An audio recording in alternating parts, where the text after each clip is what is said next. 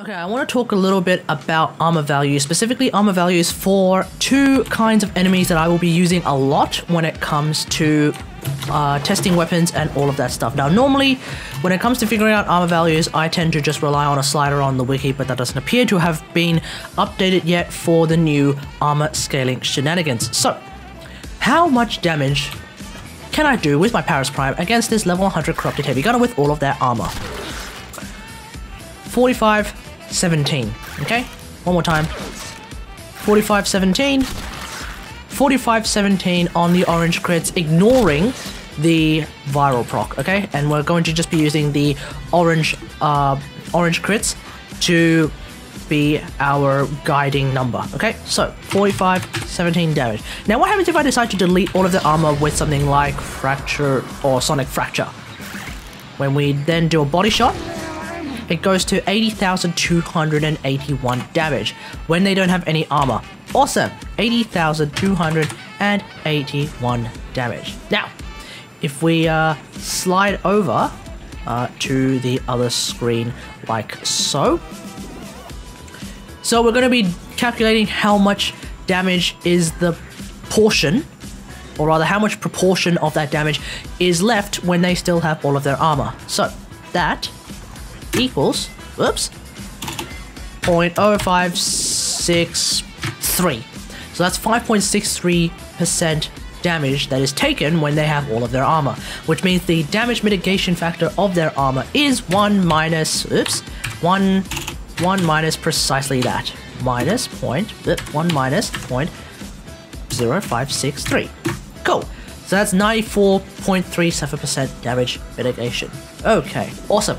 So how much armor is that? Well, the amount of armor, or rather, the amount of damage mitigation is calculated usually by the amount of armor that the target has divided by the same amount of armor plus 300, okay? So, what we're going to be looking now is some equations. We're going to try and figure out, when we know the damage mitigation, how do we figure out the amount of armor? Okay, so by equations, when we look at that, what does this show us?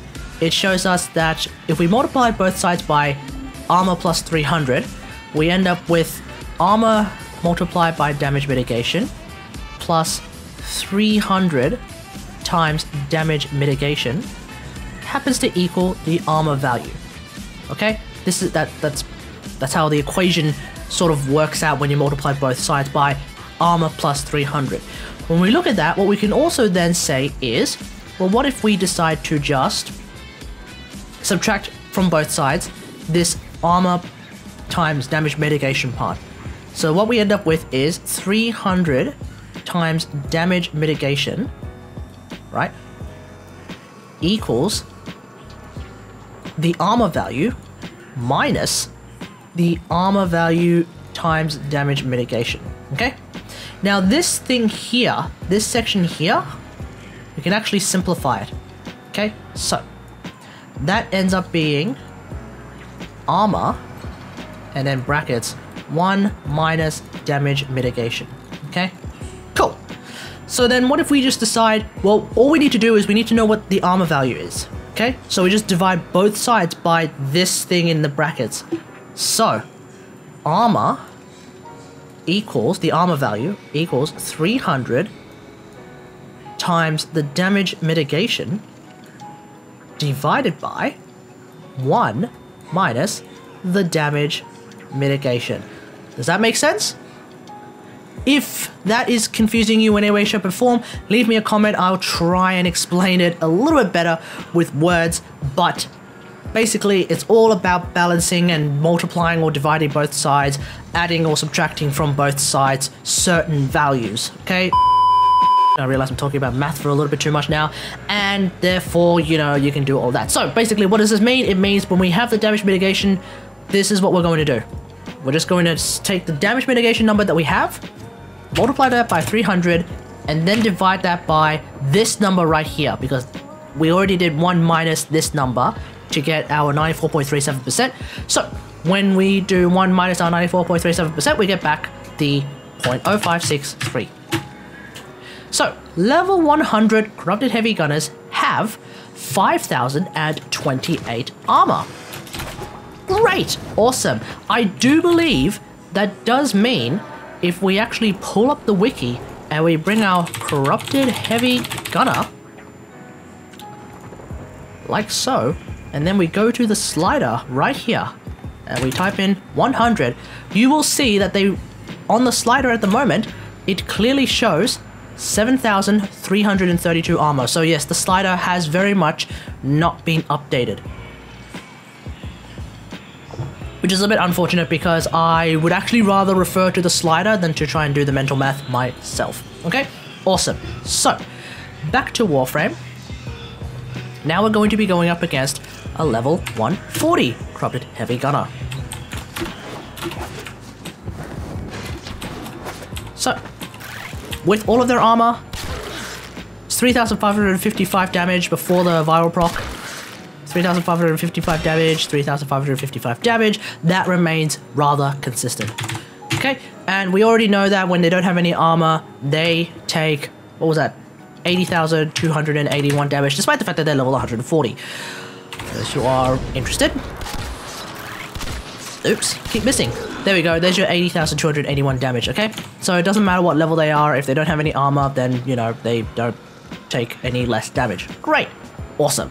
Sliding over now, how much damage does that mean as a portion when they have all of their armor? 4.42%, 4.43%. Okay, cool. And the damage mitigating factor, therefore, is 1 minus 0.0443? 95.57%. So, once again, let's figure out how much armor we have using this right here. Okay, so we're just going to multiply that by 300, we're then going to divide that by this number right here. So, I'm literally just going to do that. Oh, can't do that. 0.0443. And they have a whopping 6,472 armor. Now, this is a very interesting statistic.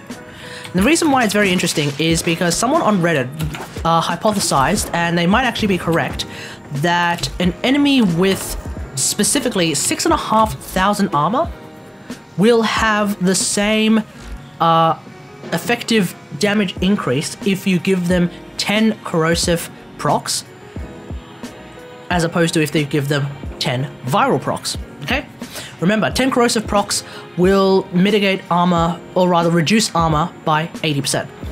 10 viral procs will increase damage by 325%. So when you try to work that out and you try to figure out like at what point do they actually equalize, apparently the answer is 6,500 armor. And they might be onto something, because right now these guys with only 6.47 thousand armor, they're not quite there yet.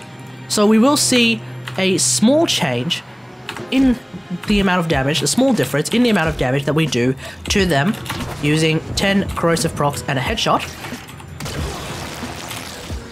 So let's remember 64,158 damage, like so. So I'm actually just going to put that in, 64,158 damage. Cool. And then if we look at our viral proc mode instead of the corrosive procs, like so, we actually don't even need to get rid of the enemies, which is fun. Okay. 64,327 damage. 64,327 damage. Remember, with the corrosive procs, we only did 64,158 damage. So, we're almost there. Okay? As the levels approach the point, and as the amount of armor for a certain enemy approaches the point where they're at 6,500, that's when viral will no longer outpace corrosive, and then any further viral will actually underperform as opposed to corrosive. Corrosive will actually start to outperform viral. Obviously, if that enemy has shields instead of armor, then corrosive just flies completely out of the window. But that's the gig. That's the deal. Okay? So, that was a lot of talking and math and dry throats and all of that jazz. Let me know what you think about all of this in the comments below. Oh, I realized I actually did that over there. So, again, when you multiply both sides by A plus 300, you end up with DM A plus 300 in brackets equals A, and then when you expand that, you multiply this, that's A of A times dm, and then you multiply that, that's 300 dm, that's plus. So yeah, expansion and all that jazz. So let me know what you think about all of this in the comments below. Again, if you have any questions about this, feel free to hit me up in the comments. I'll try to explain it again. Cool. Otherwise, hope you guys enjoyed this video. If you liked this video, hit that like button, subscribe for more WarFrame content, and until next time, I will see you guys later. Thanks for watching. Bye.